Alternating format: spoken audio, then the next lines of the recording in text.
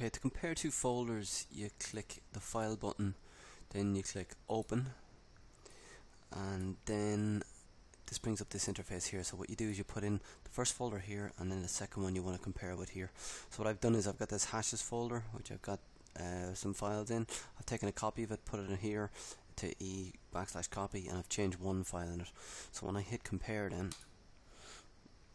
you will see it starts to compare them one by one. So it's just worked out that that folder is identical. The one that I've changed or added a file in is this folder here. So there's only one file difference between the two, but you'll see it goes through them.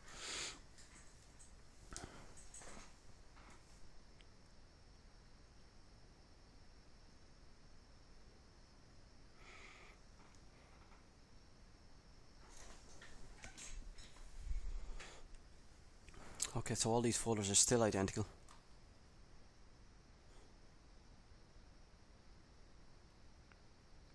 And this is the folder that I changed the file in. So when it finds a folder in either one that is different, it will flag it as being different, and then you can work your way down. Let's just see when this comes up here. Okay, so it's identified that the folders are different, so what you can do then is you can click down here. See, all those files are all the same, but the one file that I changed down here, one file that I changed down here is marked differently. And it says it's in the left folder only, and that's how you know there's different ones. So that's how you compare the files using WinMerge.